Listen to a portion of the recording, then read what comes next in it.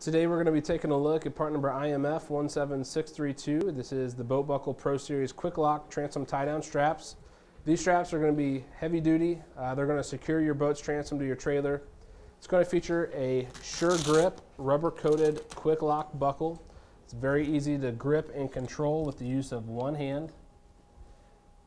You can see there, that's how you're going to finish off securing the strap once you have it all attached. The material of the strap is made from a seatbelt quality polyester webbing. It's also going to feature the Hi-Vis protective PVC pads under the buckle. It's going to protect your boat's paint and finish. It's also going to have the vinyl coated steel top S-hooks. These are designed as well to protect your boat's paint and finish. You're going to get two straps with this part number. I only pulled one strap out because they're both identical. The hook on the other end is going to be the zinc coated hook. This is going to attach to the trailer and withstand the elements, so it is going to stand up well against rust and corrosion.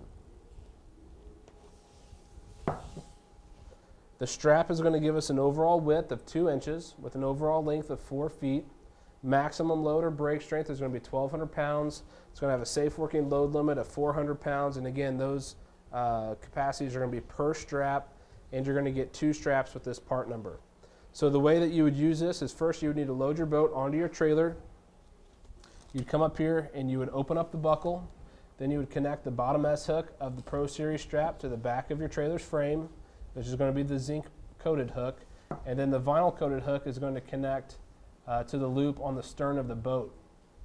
Then you would pull the end of the strap through the buckle, go ahead and pull it tight, and then turn the buckle down to tighten the strap. Now whatever excess strap that you have, you can simply just bundle up, place it on top of the buckle, and then place over the hook and loop fastener.